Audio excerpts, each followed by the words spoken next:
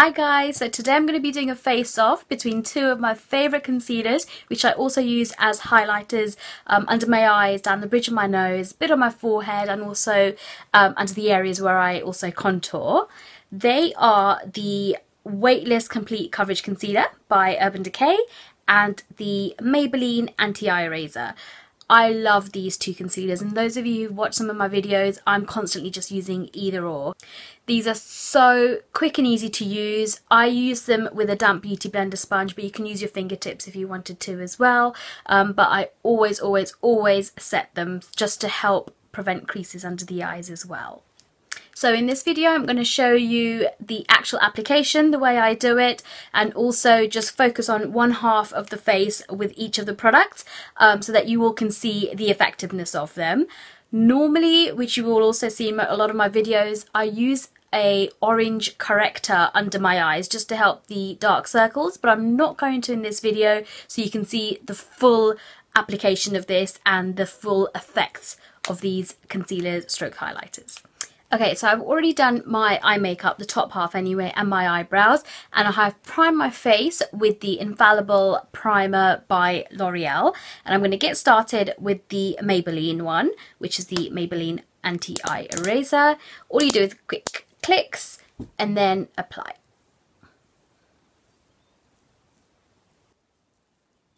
And then I'm going to go down the bridge of my nose. I'm going to try and stay onto one side, a tiny bit on my forehead, and also the areas, just a few more clicks, just this area here. So that's the Maybelline side. Then I'm going to go in with the Urban Decay one, and this one you literally just pull out with an applicator like this.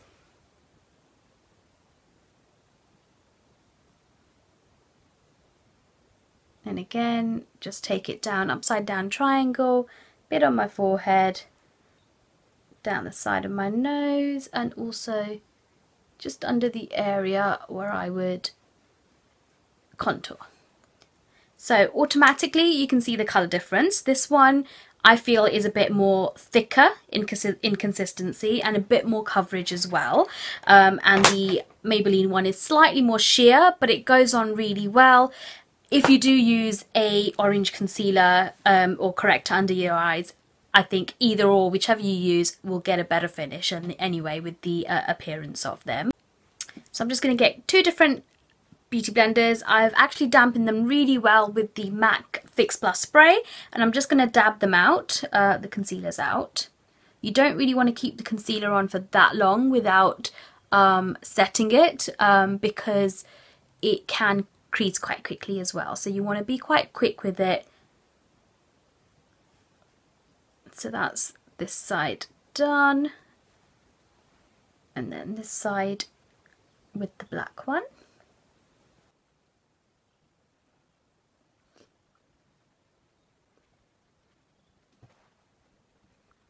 So that's just one application of them. I personally would go over this side again, but I'm just going to show you the one application of both of them.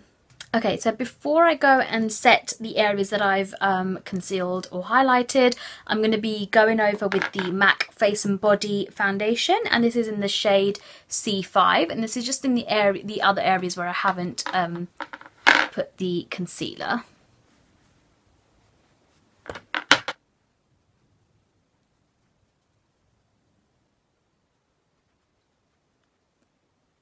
Okay, so I'm going to then set those areas where I've concealed with the Laura Mercier setting powder, and I'm going to use the Morphe E3 brush for that.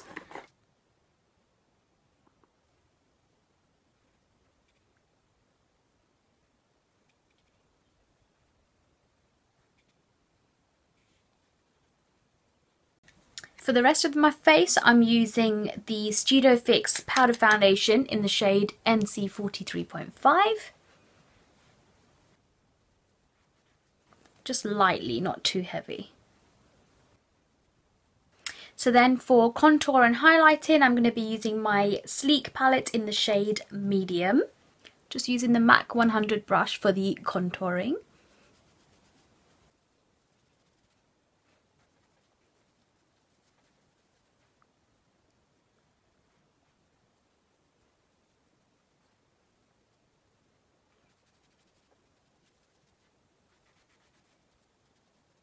and then on my forehead.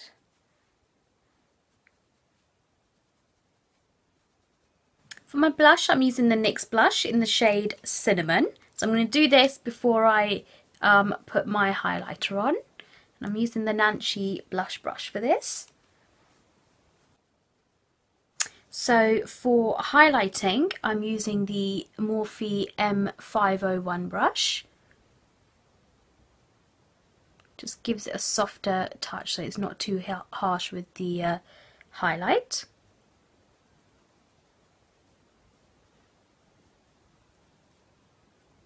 And then I'm going to go down the bridge of my nose as well, and a bit on my Cupid's bow.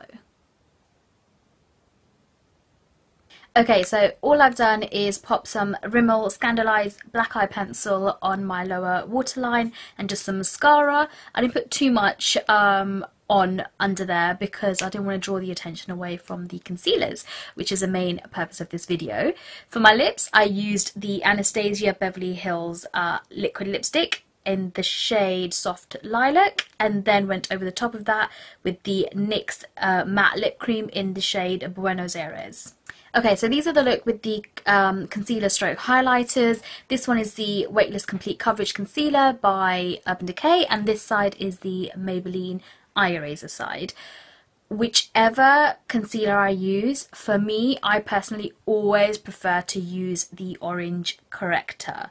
Only because I do get lots of dark circles, but not everybody needs them, so it is an optional thing, and I would recommend it if you do suffer with dark circles or pigmentation. It works really well to just try and reduce the appearance of them, but then I would definitely go over the top with the concealer stroke highlighters.